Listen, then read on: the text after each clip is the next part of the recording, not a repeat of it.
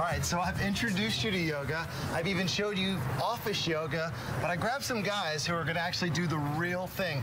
Are you excited or nervous about doing yoga for the first time? It's exciting to get inside and get in the building and participate. What about you, Torrance? Excited, nervous?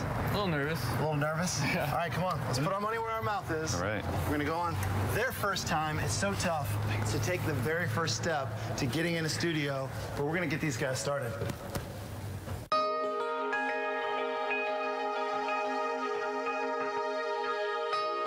I think that Blue Lotus is a really special place. I'm Kathleen Yunt, and I'm an instructor at Blue Lotus, and I've been teaching for about a little more than 4 years. And I started practicing yoga in 1999, but I was way too intimidated to go to any kind of an actual class. You see images of people doing really complex poses, and sometimes it's easy to think, well, I don't look like I should look, or I don't dress the right way, or I don't have the right mentality. There's lots of reasons why I felt like I couldn't do it. I couldn't do it, at least not good enough or well enough to be in a class setting. What makes Blue Lotus different is that everyone can come here and feel accepted for who they are. I became a teacher because I wanted to share what yoga had given to me. It had made such a difference in my life, and I wanted to share that with other people, and also to show people that anyone can benefit from this practice. You don't have to look a certain way or be a certain way or have particular physical abilities.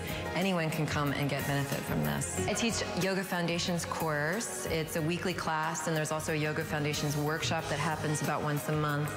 And it is designed to help people who've never done yoga before or who've just done a little bit of yoga before learn very simple, very effective movements and ways to work with your breath and your attention so that you get all the benefits of a yoga practice that goes from the physical to mental to emotional, spiritual. That's what I really love about yoga, and that's what I like to bring to students when they come to my class.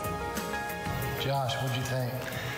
The office yoga is a great start, but this is the kind of relaxation I could really get into. What about you, Torrance? Were you a little shy at first? Oh yeah, but I'm ready to take a nap now. Yeah, I know. This is so relaxing, right?